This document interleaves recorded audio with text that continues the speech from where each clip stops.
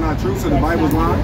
No, the Bible's not lying. So let's read it again, and I want you to interpret it this time. This is the book of Deuteronomy chapter 7 and verse 6. For thou art an holy people unto the Lord thy God. So what does that mean?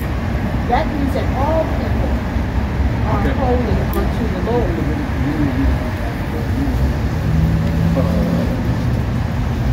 See, he did not separate us. Yes, he absolutely did. Bring it up. Because if he separated us, there will be people who will left out of God's grace. Absolutely. So when he said holy, okay, let's bring it up. This is the book of Deuteronomy chapter 1 and verse 1.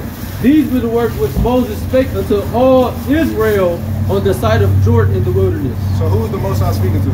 Israel, right? He's talking to the Israelites. Israelites. So but when the he speaks, Israelites were only a part of the people who were being okay, saved. give me that Leviticus.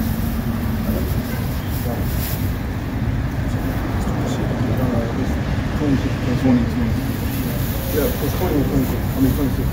But you know, the Most High, the Most High. I understand. But you better understand that the Lord is for everybody. That's not true. I mean, the Most High clearly said He separated the nation. So there, you gotta merge that together. For themselves. Okay, let's bring it up. This is the book of Leviticus, chapter 20 and verse 26. And ye shall be holy unto me. Okay, so there's that holy word again, right? And he says, all nations are to be holy. Right. Yeah. Watch this. He said ye. Who is he speaking to? He's speaking to the Israelites, right? So keep going. It says, and ye shall be holy unto me, for I the Lord am holy, and have severed you from other people, that ye should be mine. So the Most High severed who? The Israelites, right? He separated The Israelites. in order for them to be cleansed so that they can go to the Sister, bring it up. This is the book of Deuteronomy, chapter 32, verse 8. When the Most High divided to the nations their inheritance. Hold on now. The Most High did what? When the Most High divided to the nations their inheritance. So the Most High divides, right? The Most High divides. Okay. When he separated the sons of Adam. He separated the sons of Adam. I know that. According to the number of the children of Israel. For the Lord's portion is his people. Jacob is the lot of his inheritance. So who is the only people with God? The Most High separated who to himself? The Israelites. Okay, so that excludes everybody else, correct? Okay. Yes. The Israelites were the center of his speaking for right now. He was trying to unite them to bring them into the fold.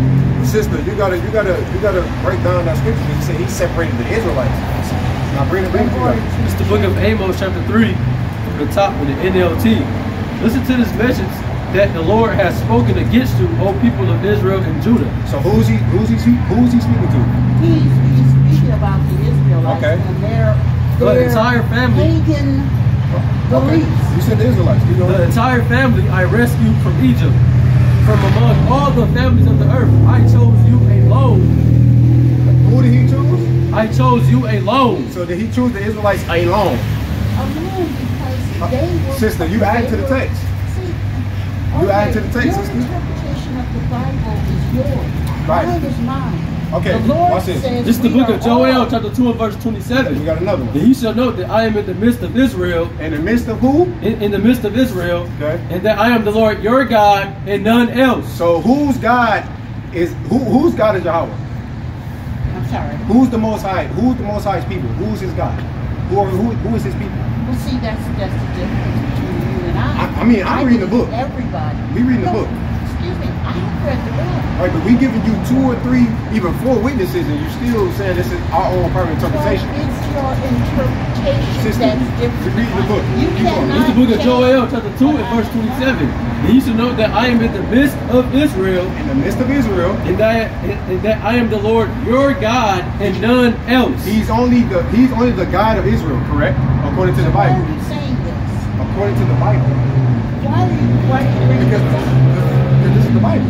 You're trying to say that the only worthy people were the Israelites? I'm reading what the Bible says. That's what the Bible says. Sister, Okay, then you got issue with the scripture, sister. Thank you. Bring it up. This is the book of 2nd Ezra, chapter 6 and verse 54. And after these, Adam also, whom thou madest Lord of all thy creatures, of him come we all. And the people also whom thou hast chosen. All this have I spoken before thee, O Lord, because thou madest the world for our sakes.